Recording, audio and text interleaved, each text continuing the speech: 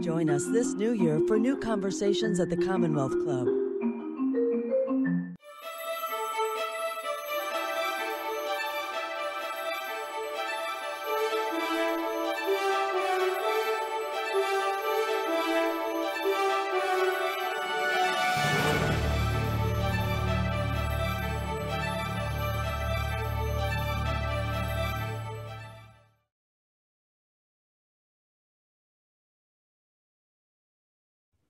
Hello, and welcome to today's virtual Commonwealth Club event. My name is Adam Becker. I'm an astrophysicist and also a science writer and communications specialist at Lawrence Berkeley National Laboratory, and your moderator for today. Before we get started, we would like to thank Wonderfest for partnering on today's program with us. It's my pleasure to introduce Michael Dine, Distinguished Professor of Physics at the Santa Cruz Institute for Particle Physics, University of California, Santa Cruz, and author of the new book, This Way to the Universe, a theoretical physicist's journey to the edge of reality. Professor Dine is a world-renowned physicist who is recognized for his contributions to our understanding of particle physics and string theory. His book is a spellbinding journey to the bounds of the universe that covers the most fascinating curiosities of physics right now, including the Big Bang, dark matter, and the Higgs boson particle. We'll be discussing a lot in the next hour, and I want to ask Professor Dine your questions. If you're watching along with us, please put your questions in the text chat on YouTube, and we'll be getting to them later in the program. Professor Dine, welcome. Thank you. It's pleased to be here. Great. Let me start by asking you, this is your first book for a wide audience, right? Yes. So what prompted you to write this book now, and what prompted you to write this book on this subject? Well, I think what got me thinking about the book was the discovery of the Higgs particle in 2012.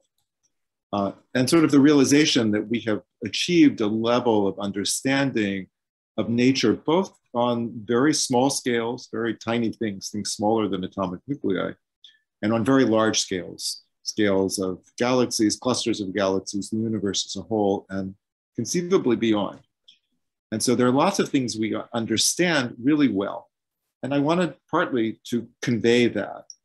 At the same time, I wanted to sort of say that there are things we don't understand and kind of list what are the big mysteries, and what is the likelihood that we will answer some of these questions we have with experiments, with theory, and kind of give some picture of what that's about. So what are those big mysteries? What's waiting out there? Well, on the cosmic scale, there are several. So one of the things we do understand remarkably well is what the universe is made of. So we know that about 5% is ordinary stuff, protons, neutrons, things of that sort. And then about 25% is something else that we call dark matter. Okay. And we know that it's there.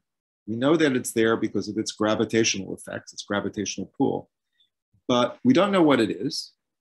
And another 70% or so is something called dark energy. And this is probably Einstein's cosmological constant, something he introduced early on and then discarded, calling it the greatest mistake of his life. But it's really there, and it's really bizarre. It is, the mystery there is, why is it just the right amount right now that in this epoch in the universe, this point in time, give or take a billion years or so, that it's becoming important and taking over. So it's really taking over. It will become more and more important as the universe evolves. So those are two very big mysteries. On a more microscopic scale, there are lots of questions we have. There are interesting questions which have been resolved, especially recently by the Large Hadron Collider program and programs elsewhere. But there are great mysteries we have. The Higgs particle, as heavy as it is and as hard as it was to produce, is remarkably light from the perspective of our theoretical prejudices. And understanding that is a big mystery. And then there are other questions. There are questions about general relativity and quantum mechanics, and things like string theory. and really there we get into questions of where do the laws of nature come from? And these are things about which we have constructive but not complete thoughts. And that's sort of what I wanted to communicate. Interesting. So what are those thoughts? Like what's the latest thinking on, say, dark matter? So dark matter is I devote a chapter to, in fact. Yeah. And it's and there are various ideas about it. So when for a number of years, it seemed that we had a really good, compelling candidate, something which was particles which were called WIMPs, which stands for weakly interacting massive particles. And these particles were predicted by a particularly popular set of ideas in particle physics known as supersymmetry. And sort of beautifully, these theories predicted basically just about the amount of dark matter we see. But we've been hunting for this, we collectively, especially several very beautiful and remarkable experiments, hunting for this dark matter now for decades, and not found it. And in fact, sort of ruled out many of the simplest possibilities that we had. So there's another possibility that I'm fond of and that I've worked on, which is something called the axion. The name derives from the name of a detergent which involved a brief period of popularity, I believe, in the 1970s. But it is actually a rather compelling object which emerges from other theoretical considerations, something we've been thinking about for a long time. It's hard to discover if it's there, but there is a very impressive experiment at the University of Washington known as ADMX, which is looking for it. But it might not be where they're looking. And that's another question that keeps me up nights and that I talk about. But finally, what's happened with the way the field has sort of shifted direction in this, and that with the exclusion of some of these simpler ideas, people are looking at more general possibilities. The stuff is there. It's got to be something, and sort of categorizing all the things that might be effectively, and thinking how you search for it in different regimes. That's where that story is right now. So you have actually it's actually interesting, a lot of theorists have turned into experimentalists and joined experimental collaborations and proposed experiments to become experts on subtle condensed matter effects in detectors. So for detectors that might see these particles. So there's quite a remarkable set of developments there. Fantastic. Okay. So actually, I want to just switch gears for a moment. So toward the beginning of your book, you talk about an important carpooling experience. Yeah. And maybe that's actually, it is sort of related to what you were just saying about theorists becoming experimentalists and coming up with experimental ideas. Can you tell us a little bit more about that carpool and why it was important? Yes. Well, when I moved to Santa Cruz some time ago, I'm in a household where both my spouse and I work, and and her position was in Silicon Valley, which is about a 45-minute drive door to door from UC Santa Cruz. And for various reasons, we really needed to live near her work, so I commuted. Now, what's interesting is that I immediately found a group of colleagues to carpool with. And that was good on several counts. We became close friends, quite close friends. It was very stimulating carpool. I'll describe a little bit who was in this carpool in a moment. And also, I felt better about my environmental footprint, driving typically with 4 or 5 other people every day. So in this carpool were 3 people who three high energy experimental physicists. Okay, and they lived on my side of the hill because when they had originally come to Santa Cruz, they were involved in experiments at the Stanford Linear Accelerator Center in Palo Alto. And so they wanted to be sort of in between or close to the accelerator to run their experiments. That wasn't necessarily their portfolio at the time, but that was, where they'd established their families and, acquired places to live and so on. So there was this group. And then there were two astronomers, one, George Blumenthal, who with other colleagues at Santa Cruz, was among the theorists who worked out the theory of dark matter and later became the chancellor of UC Santa Cruz. And another, Doug Lin, who was an astronomer interested in planetary theory. And so we had quite a diverse group. And of course, in a carpool like that, a lot of what you talk about is, your children and your spouse and the problems with your home repairs. But the level of scientific discussion was quite high and quite interesting and sort of kept me on my toes. I mean, we all had to explain to each other what it is we were doing and what was occupying us at any given moment. So when people ask you what you're doing, how do you answer? How do you explain what you work on? Well, that of course varies in different contexts. So if I'm talking to a high energy experimentalist, then someone who works in an accelerator, I have to justify myself in the sense of what is what I'm doing? How is what I'm doing related to things that they might study in experiments or may observe? So the pressure is sort of in that direction. In talking to my community, larger community, it's a little different. And there we try and explain, for example, in recent years, the Higgs boson. Why is that interesting? What is that telling us? What's involved in observing it? And it's really quite remarkable. I mean, and of course, in a little what I like to do is I like to advertise also my colleagues in UC Santa Cruz, where a lot of beautiful things have happened. I mean, for example, in the area of planetary formation, certainly Berkeley, where you are, has been extrasolar planets. Berkeley, where you are, has been a center for this, but Santa Cruz has been a major center for development of instruments and for the whole program of of discovering and isolating these objects. So. Yeah, absolutely.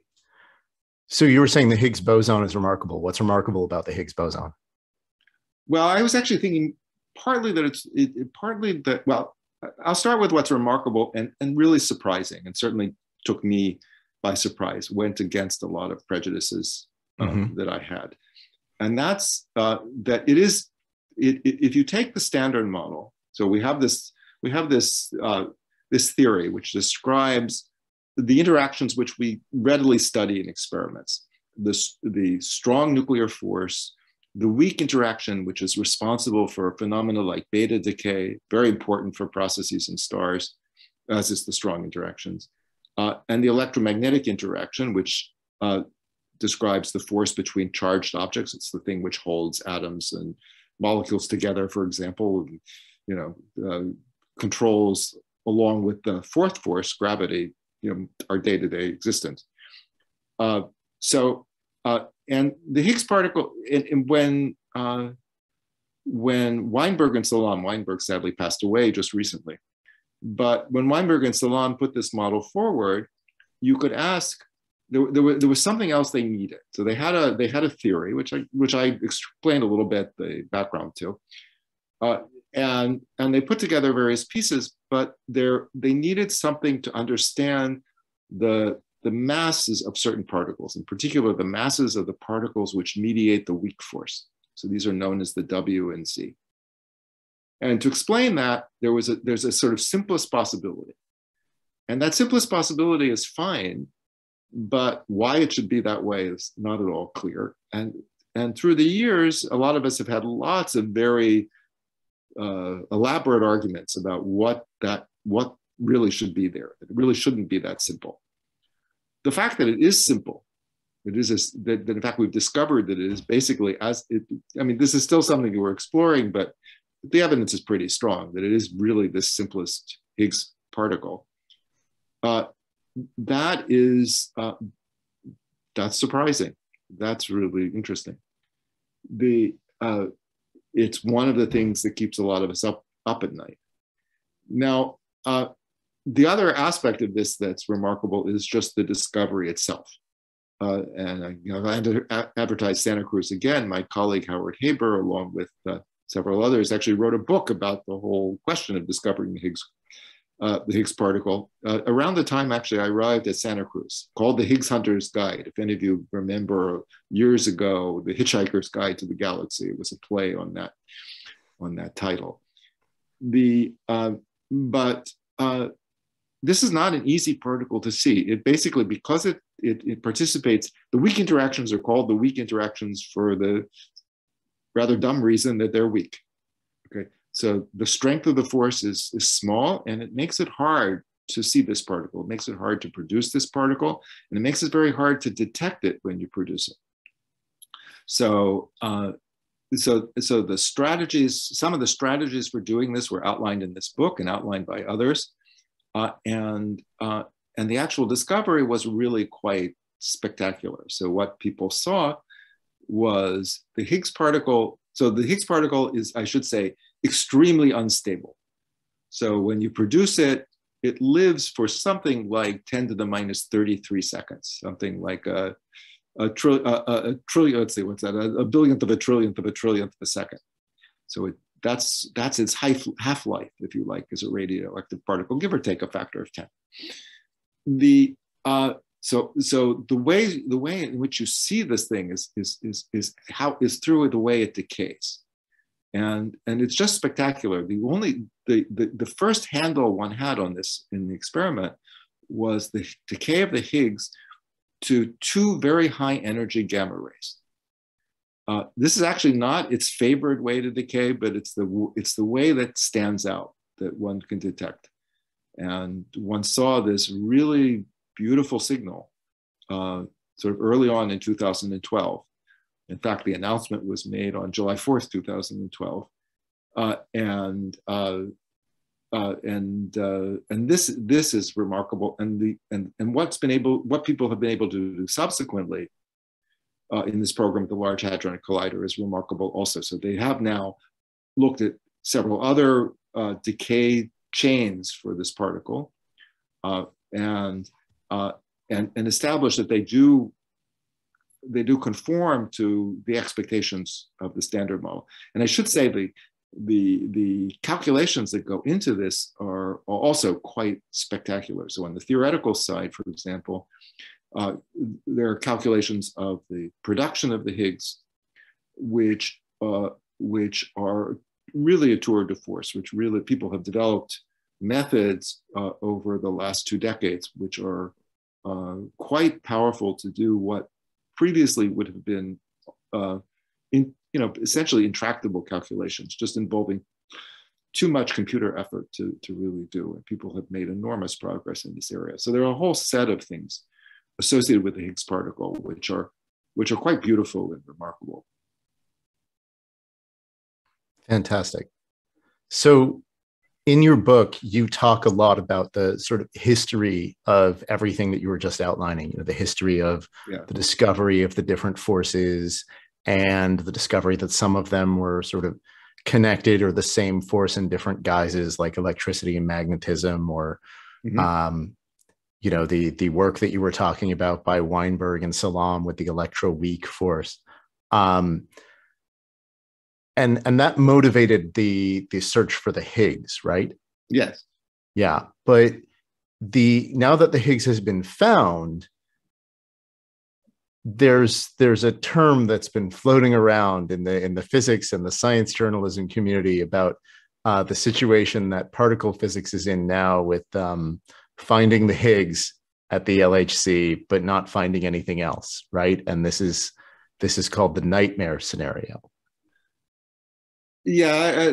Yes. So I would say certainly we've been surprised and disappointed. And I probably should explain exactly what that's about and nature of this and the nature and where I think, and this sort of obligates me to talk a little bit about where we might be headed. Yeah. So, so I said that the fact that Higgs is so simple is a surprise.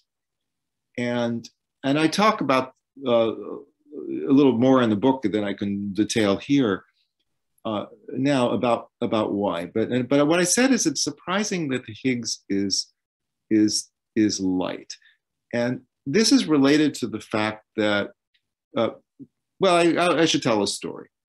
So why do we? The electron is very light. The electron is more than 1,000 times lighter, so 2,000 times lighter than the proton, for example. And that mass is very important. I mean, most of our technology, a good deal of our existence is contingent on this lightness of the electron, the way chemistry works, the way. So, and you could ask, is it a surprise? What should that mass be? And I should back up and I should say, I don't think I tell this story in the book, but when we study our early high school or early college years, we study chemistry and physics and other things. And there are these numbers in the back of the book, which you look up. The mass of this or that particle, or this or that entity, or the charge of a particle. Okay, and there's a sort of question of well, where do those things come from? Should we be able to understand them?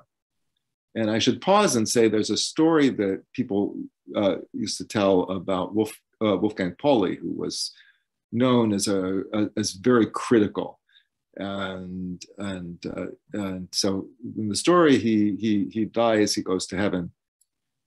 God says, I'll reward you with an answer of one question which bothers you, and he asks. Basically, what is the, he doesn't phrase it quite this way, but he basically asks, why is the charge of the electron the value it is? And so in the story, God goes to a blackboard and starts to explain. And at some point, Wolfgang Pauli, who was again known as this critic, shakes his head and says, no, that's not right. But these are things we would like to understand. And the electron in particular, the mass of the electron at first sight, it again, as a first-year graduate student encounters this in physics, is somewhat surprising because the electron is surrounded by this electric field. Okay, that's what gives rise to the force. And the electric field stores energy. And Einstein tells you that mass is energy, energy is mass. So that field should contribute to the mass of the electron. And if you then ask how much should it contribute, the answer is a huge amount, okay? Or at least at first sight, the way you would learn it in your first graduate course. And this is a question that actually people explored already in the early days of quantum mechanics. And notoriously, as I explained, there was a mistake in one of these calculations and so on, and which sort of gave that answer. But it turns out that quantum mechanics, which you've written about and know much about, it tells you something different. The naive guess for how much mass there is wrong, and it's really quite small. So everything's okay. Everything's sort of hunky-dory. You can understand why the electron is lighter than the other particles. Okay, that doesn't puzzle you. The Higgs particle is different. The Higgs particle also has these fields around it, but it turns out they make a really big contribution to the mass. So something really weird has to go on, okay, to cancel off that calculation, that contribution. Getting back to this kind of God cartoon sort of imagery.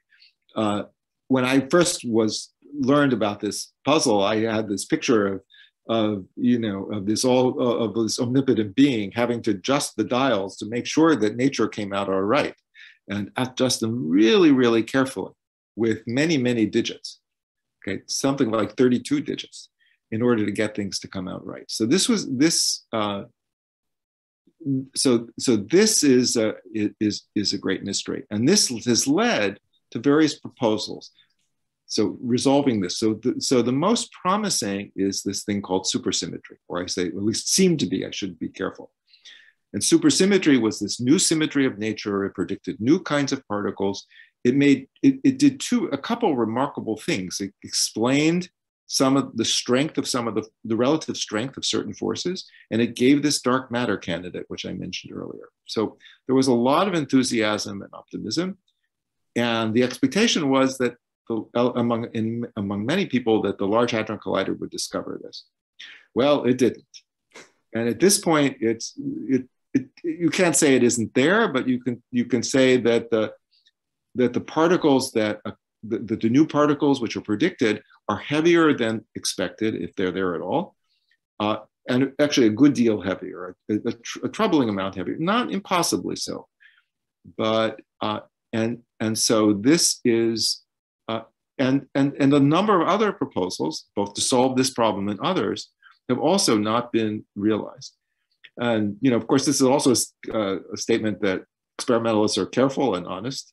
They would love to discover some of these things. So what could be going on? So there could be new phenomena around the corner. That's certainly a possibility. In fact, if you believe in supersymmetry, given the mass of the Higgs particle, you actually would expect the supersymmetric particles, the new particles, to be a little out of reach of the Large Hadron Collider. This is actually a result in part due to my colleague Howard Hibbert, who I mentioned already some years ago. And so people are thinking in a variety of directions about new phenomena right around the corner, about perhaps what you would see at the LHC, or you might have to wait for some future facilities. So there are future large facilities under discussion in Europe and in China in particular. And so that's certainly one direction. There's certainly a worry that this is it, that we are, and I should back up and I should say that, in fact, it motivates a lot of the interest in dark matter, in part because it is something we know is there and we don't have an explanation for. But certainly we worry that we have that we could be in a regime, we could be in a state where the answers to many of our questions are out of reach. And this is indeed, I'd say, one of the motivations for the book, kind of trying to explain a little bit what the issues are, and where we're where we might be headed.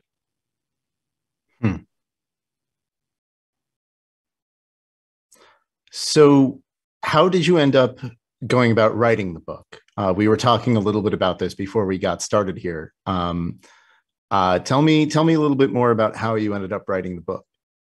Okay, well, there are various parts of the story I don't want to tell because I'm afraid I would get sued or something. But I started thinking about this, in fact, sort of precisely because of this question, because at the point where the LHC had discovered the Higgs and where it was starting to rule out a lot of other speculative ideas, it seemed maybe it was time to kind of bring together a lot of the things we understand, certainly a lot of things also in, I should say, in cosmology and astrophysics, and for the general public, that the vision of where we might be has evolved, and so, and in particular to convey both the exquisite level in which there are many things in the very small and the very large which we understand, and at the same time that we have big questions, some of which we have realistic hopes to answer with experiments, some of which will be the subjects of speculation for a long time, if not indefinitely.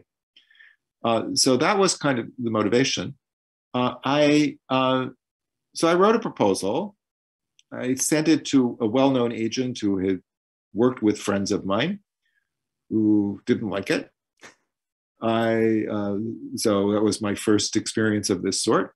And I sat down at Santa Cruz has a wonderful program, UC Santa Cruz, for training journalists for as science writers, science journalists. And the director was a friend of mine. I took him out for coffee, and he educated me a little bit.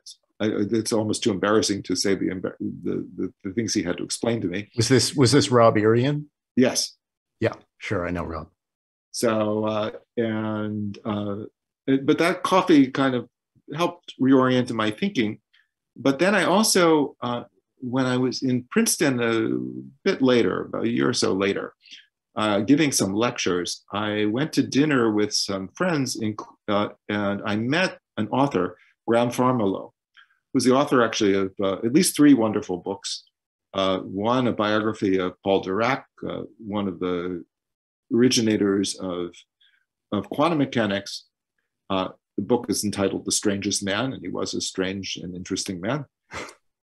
He has a book on the British nuclear weapons program in the Second World War, and a book more recently called The Universe Speaks in Numbers. In any case, so I advertised him because he did so much for me.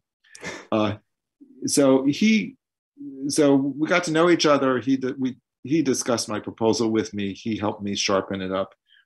He eventually introduced me to his agent, who was wonderful, who helped me sharpen up the proposal further and gave me a lot of advice on writing. So this was a process. I should say I read Graham Farmiloe's book because I had been given it as a gift by my youngest daughter's math teacher when she was in high school, and I'd read it with some fascination. So lots of stories there. So it's certainly been a process, and certainly writing in this way has been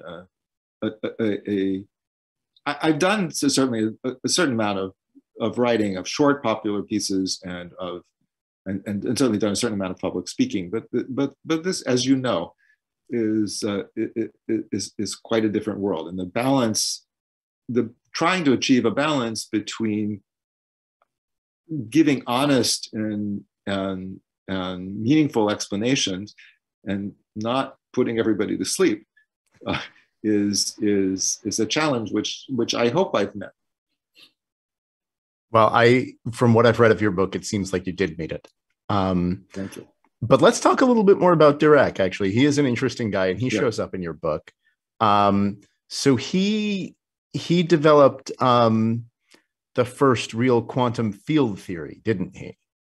Well, not so much that, but he did several remarkable things.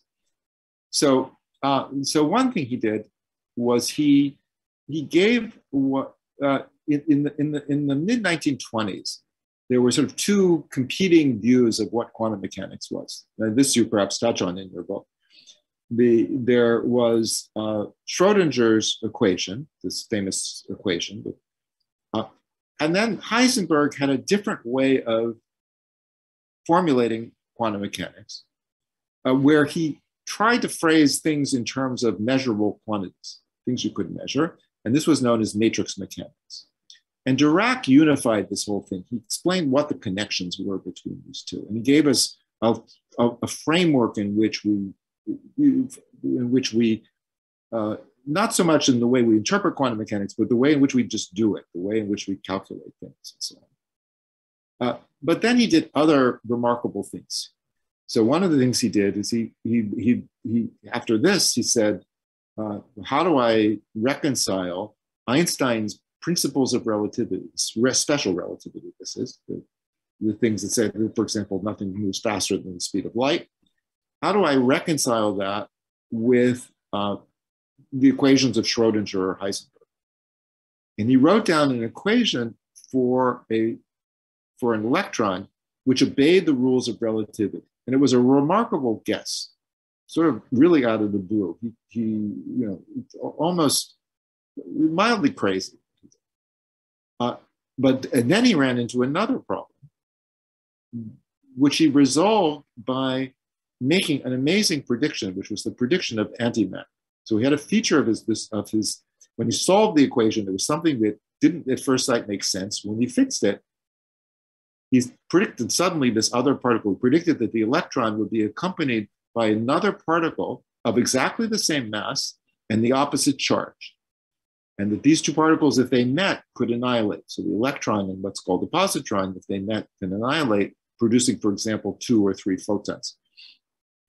And that particle was discovered also remarkably almost immediately afterwards in cosmic rays, this radiation that comes from space. And actually the discoverer, the physicist named Anderson, was actually very irritated that he made this discovery after the prediction. He was not a fan of theorists, and he didn't like the idea that he discovered something the theory would be predicted. And he made a big point of saying that he was vaguely aware of it, but the mathematics wasn't something people took seriously. But anyway, and then Dirac was engaged in some very important speculations. So one of them, which is very beautiful and interesting, is related to a puzzle in physics. Again, it's related to those things in the back of the book. The electron and the proton have exactly opposite electric charges. Why in the world is that? Again, did someone just adjust the dial? Okay. And this, I should say, is an example of the kind of explanations that we're groping for.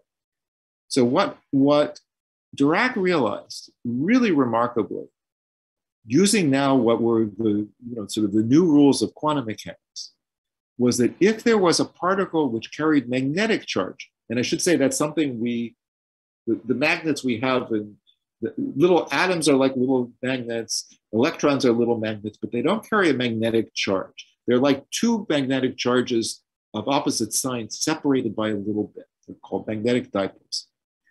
But he said if there was a particle with a magnetic charge, what's called a magnetic monopole. So something that was only north or south. Only north or south. That this would explain this fact that the charges of the electron and the proton are exactly equal. And he did that in the early 1930s in a paper that actually begins with a kind of with a manifesto about the importance of mathematics in physics. And then and the search has been on for a long time, and we haven't found one. But almost any time we come up with any alternative explanation, and this includes things called grand unified theories and string theory, the monopoles are also lurking there. So he was on to something. And again, this is a mode of explanation that intrigues us for this problem and for other problems as well. So tell me more about that. Like, is that the sort of thing that you were hoping to convey with your book, that the kinds of explanation, the modes of explanation that we use? Certainly some of that. I mean, the flip side of that is we haven't found monopoles, and people have looked. So now there are good reasons to think there aren't very many. In fact, as you're surely aware, there's this idea that the universe went through a period of very rapid expansion early on. Early on means in a first tiny fraction of a second of the universe, right after the Big Bang. And this period is known as inflation. And one of the things that inflation was actually sort of invented to do was to explain why we don't see monopoles. So otherwise, we had theories which predicted monopoles, predicted that in the early universe you should produce a lot of them. And astrophysicists can assure you that there just aren't many in the universe. And one of the things inflation does is explain that. Explain that fact. And of course, you might say, well, that's we're trying to find excuses for things, but in fact, inflation explains other questions as well, and we have a great deal of evidence now that something like that happened. Though in detail, we don't know what it was. So I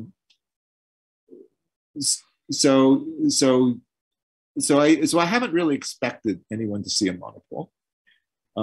There are occasionally through the years, really it's been a long time, but there occasionally been claims to see them. And people have certainly done a lot of looking. People looked in the days of in the early days, the earlier incarnation of the space program. People looked for them in moon rocks.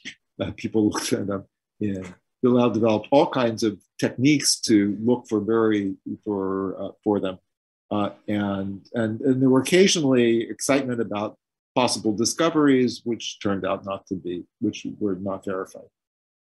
So this is an idea which is, if it's to be established, will probably be established not in itself, not by the discovery of a monopole, but by the discovery of some other structure of which monopoles would be a consequence. So something like the so-called grand unified theories, which have their own signature, which I talk about a little bit. So tell me more about what you hope to see in the future. What are you hoping is coming down the line? What's exciting about the prospects for theoretical physics? Okay, well, I would probably divide this up into various categories. So there are questions which are things we might hope to do with experiment, and there are things where we just have big theoretical puzzles for which we don't have a sensible strategy to think about them. So in the first case, in the experimental case, what I think we have a realistic hope for over the next decade or so is identifying the dark matter, figuring out what it is. For on a longer time scale, I actually, in fact, I sort of give some discussion, some explanation for this view in the book. I haven't given up on supersymmetry, but I have given up on the idea that the LHC is likely to see it. And I think, I think really, if it's there, we have some ideas where it is. And certainly thinking about whether facilities of the future are capable, and this means now we're talking about things that are more than a decade into the future, but might well have access. So that's another example. The dark energy, which I also talk about a good deal in the book, is something which we've already established a great deal about. We will know more. So these are things that we'll understand. Now, on a more, well, I should say one more thing, which I hopes for, but it's not guaranteed, is that we might get some insight, some experimental evidence or observational evidence for what underlies inflation. And in particular, we might learn, there's some hope we could learn when this occurred, exactly when after the Big Bang. This is equivalent to the question of how much energy is involved in this process. And this, with a little luck, we might get to know that. So flipping to the more theoretical side, I could start there and could say that I have hopes that we will have some more compelling theory of inflation. Okay, and I say at the moment we don't, but that's something we could see on the time scale of a decade or so. Okay? And certainly there are interesting ideas around. There are possibilities there. Then there are a whole range of other theoretical questions at all the extremes. So the extremely small or the extremely large, which I think we will see progress on. So I talk a good deal about the sort of tension between general relativity and quantum mechanics. I think that's teaching us a lot. It's pointed us to string theory, but we have a lot of confusions about string theory. Whether the theory as we understand it is really the right theory of quantum gravity is not something we know. And exactly in the many aspects of this theory, whose very nature we don't know. And I think we'll see progress on this. I think we'll see progress on understanding better where the laws of nature come from. I think we might see progress on understanding why there's the amount of dark energy there is. Actually, I'm sorry I got slightly off the track. I was starting to say that for supersymmetry, a question, or I have some arguments why supersymmetry, another argument beyond this argument of the value of the Higgs mass that people invoke, And this has to do with why our universe is stable. And I talk about this a little bit in the book. It's related to a wonderful set of questions related to the ultimate fate of our universe. There's a lovely book, The End of Everything, by Katie Mack, which you may be aware of, which talks about some of this. And actually, I first heard about this question from a colleague, an astronomy colleague of mine at Santa Cruz, some years ago. But one of the possibilities is that our universe as a whole is unstable, is radioactive, that it undergoes radioactive decay. And in fact, within the framework of our present ideas, it's really pretty hard to understand why our universe isn't. And one of the few, and I'm not going to have time to explain it here, so I'll send people to my book. But one of the few robust explanations of this stability, the fact that the universe doesn't live a microscopic amount of time, the time it takes light to go across the nucleus, but instead lives tens of billions or many more years. About the only robust explanation we have for that is this symmetry called supersymmetry. And I explain that a little bit in the book. So that's got me, not one of the things that has me not totally despairing. It is whether we can build a facility which would have the energy to discover supersymmetry at the scales of energies that the Higgs boson mass suggests.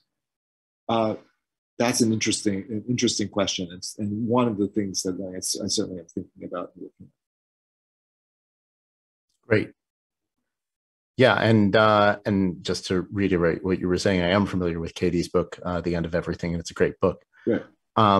So if I'm not mistaken, we are at the point here where it's time to take questions from the audience. And yeah, I believe that's correct. So I'm going to take the first audience question here, which follows up on something that you were just talking about. Can you give a brief overview of what string theory is? Yes. And I will, and again, I'll refer you to my book, which also devotes a good deal of effort to trying to explain this. So string theory is, or I should say the answer is sort of yes and no, because it's in some ways it's so weird that it takes a little explaining, and it's not. How shall I say? When Einstein wrote down his theory of general relativity, his relativistic theory of gravity, he laid out some broad principles. Then he spent the better part of a decade implementing them, figuring out what a theory would have to do to implement these principles. But there was a grand picture of how this worked. String theory is almost exactly the opposite. String theory, it really starts with, well, historically it's even weirder, but I'll start with the idea that the basic entities in nature are not point particles, very tiny things like the electron, but extended objects, little strings. Okay. And what's remarkable, and what I describe in the book, is, if you gave the following problem to a good graduate student, you said, okay, imagine the basic entities are strings, write down a theory of those objects, which is consistent with the rules of quantum mechanics and the rules of special relativity. And all sorts of weird things would happen. So I'm assuming this is a good student. I should say, one of the things I try and explain in the book is there are different notions of hard. So this is a hard problem, but people can do it in a finite amount of time, sitting around and thinking, you need some training, but it's not, and then there are hard problems that are, give me a universe-sized computer and I still can't solve it. Okay, so there are different classes of hard problems. So this is a tough problem for a graduate student, but they can come back in a few weeks with the answer. And what this person discovers, writing down doing this most simple-minded extension of sort of the simple theories that we have now, is that this theory is a theory of general relativity and of the Standard Model. Okay, so it has all of that. So it has these features. it took a time to sort this out. And exactly why this happens is still not really clear. It's not like this grandiose vision of Einstein that we have these rules and everything follows. It's instead, we have the follows and we don't know what the grandiose picture really is. That's sort of part of the problem. But this theory does make not exactly predictions. I have to be a little careful here, but it does exhibit structures very much like the structures we see in nature. Not exactly, or at least we don't understand how to make those correspondences exact. And that's why the theory is not, that's why this theory generates so much angst and criticism and discussion, because really making a detailed picture of how this theory relates to nature is tough. It's a tough problem for in this sense, in this hard sense that I described, and I explain a little bit in the book just why it's a hard problem, what the obstacles are. Great. Okay, so another question from the audience that might be a good follow-up to that one. Can we explain the apparent fine-tuning of the fundamental constants, including the electron mass, that has given rise to an interesting universe? Okay. Well, this is also, this is related. I mentioned the Higgs mass, and this is an example. This is one of the dramatic examples. It's one of the few equations I write in the book just to illustrate what's meant by this tuning. So basically, I talked about how the fact that the fields surrounding Higgs, in this case, the fields of these weakly interacting analogs of the photon, carry energy. And to make that energy balance out to what we see, you have to, as they say, fine tune. So fine tuning is a notion, you have to be my age to remember radios with knobs, and where you had to, and where if you were trying to, I remember those radios too. if you were trying to pick up a weak signal, you had to adjust just very precisely. So this is an absurd level of precision. In fact, I tell a story in this book. I first heard of this problem in a seminar by a then very young Leonard Susskind when I was a graduate student. And I should say, I mean, I'm sure your experience is similar as a graduate student, through most of life, but certainly as a graduate student, but most of the time you go to seminars, you're rather lost. And certainly you don't remember them very well. And I remember this seminar was more than 40 years ago. And I remember it, like it was yesterday, because he first illustrated this problem and just how severe it was. And he had a proposal, which was another for how you might solve it. That was known as Technicolor. And that's a whole nother story. But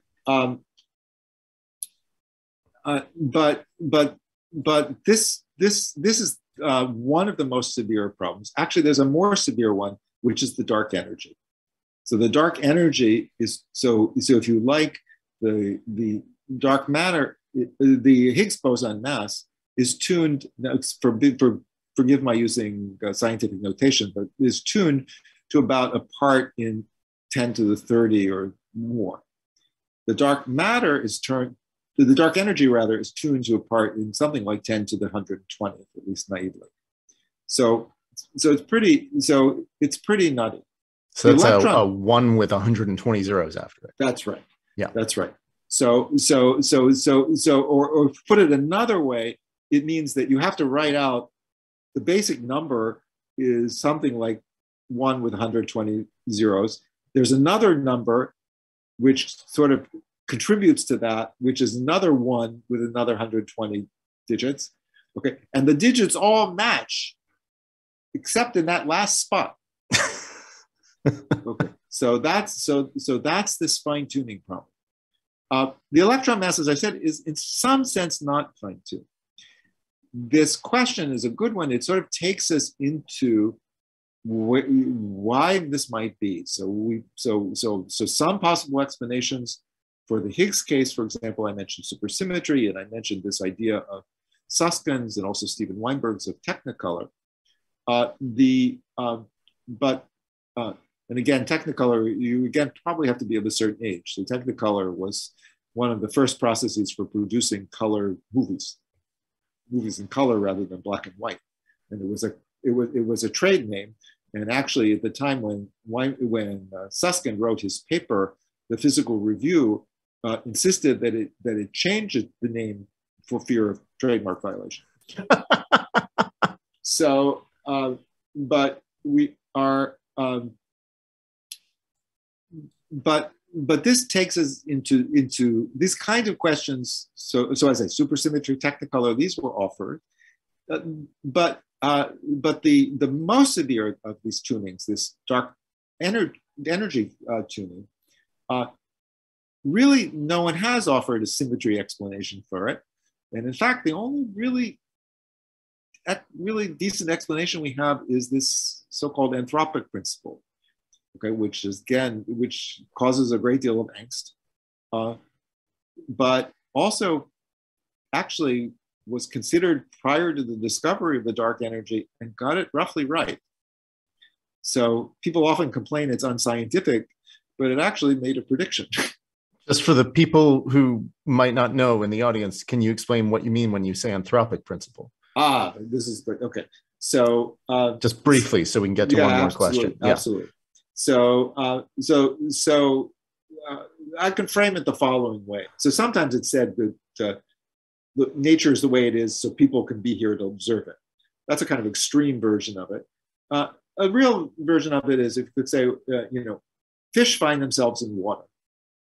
Water is very special. We live in a big universe. Only a tiny bit of it is water. Why do fish find themselves in water? Well, fish are in water because that's the only place they can survive. So that happened.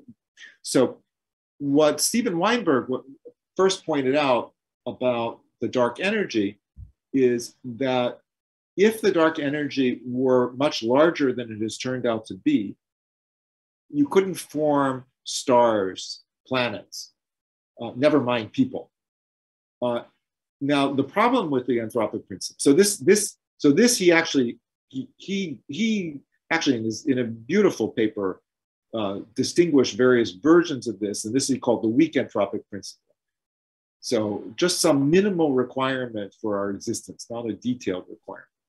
The problem is when you open that Pandora's box, you worry that you might have to explain other phenomena this way. So for example, if the Higgs mass were much heavier, if the Higgs were much heavier than it is, there are all sorts of problems with creating stars, for example, and other things. Is that the explanation? So this is an area that causes a lot of angst, I will say, both for those who adopt this or consider seriously this point of view and for those who attack it. So we only have time for one or two more questions. I'm going to ask another audience question, which is a sort of follow-up to what you were just saying about the anthropic principle. And if you can answer it quickly, then maybe we'll have time for one more after that. Okay, I'll try. Any comments about the multiverse, which I know is related to the anthropic principle? Yeah, only basically that the multiverse is the setting for this anthropic principle. The notion that there are, that the way I sort of describe it in the book is that imagine the universe is really much larger than we see, and that we have some Star Trek-like creatures that can explore it. Okay, what do they see as they travel around? And the picture is as they move around on the scales larger than the universe we observe, they see different laws of nature. They see, so many of these universes, they see nothing that's hospitable to life. And then occasionally they do. And that's kind of where this multiverse is. It raises many puzzles and problems, theoretically, and certainly questions about whether you could ever find any evidence. There are some ideas about how you might, but it's a tough problem, and it's an area that a lot of people would prefer we all stay away from. Okay, well, I'm going to ask one more audience question, and that's going to have to be the last one, and it's sort of related to what you were just saying. For things that, and it's also related to something you were saying earlier. for questions that can't be answered experimentally, I'm curious how you think about such things, from the perspective of, what the scientific method is and how we could know that those things are true. That's an excellent question. And I don't have a simple, pat answer. So in some cases, I would go back. In some cases, we may know things indirectly. So for example, I would go back to the story of the magnetic monopole. So there are theories which explain this, what's called the quantization of charge, this fact that this exact equality of certain electric charges. Okay, they almost inevitably predict magnetic monopoles. Odds are pretty good we will never see a magnetic monopole. That maybe there's one, if inflation is right, there might be just one in the whole universe. We'd have, at best. So it's quite, but these theories make other predictions, which might be verified and tested. So in particular, I mentioned grand unified theories. This is also true of string theory. They predict at some level that all matter is radioactive, that the proton in particular decays with some very long half-life. Okay, so eventually we'll all decay. This is a subject of active experimental search. If one were to discover proton decay and some evidence for some of these theories, one would have good reason to think that the magnetic monopoles are also there. So that I would say is a kind of model or paradigm for how we might answer some questions that trouble us without having maybe the most direct experimental evidence we might like. I should say that some things are less. So that's a kind of nice case. Of course, there's plenty of instances where we're speculating beyond having realistic hope and I think we will have to decide as a species to what degree we're satisfied with certain kinds of explanations. I should say at the moment, though, even theoretical things without experiment are tough. For the questions that I list in the book, and some of the ones I've listed here, we don't have candidate explanations that are particularly compelling, so it may well be in some cases some explanation which is sufficiently tight might become compelling. Great. Well, I think we're out of time, and I think that's a great place to leave it. So our thanks to Michael Dine, author of This Way to the Universe, a theoretical physicist's journey to the edge of reality.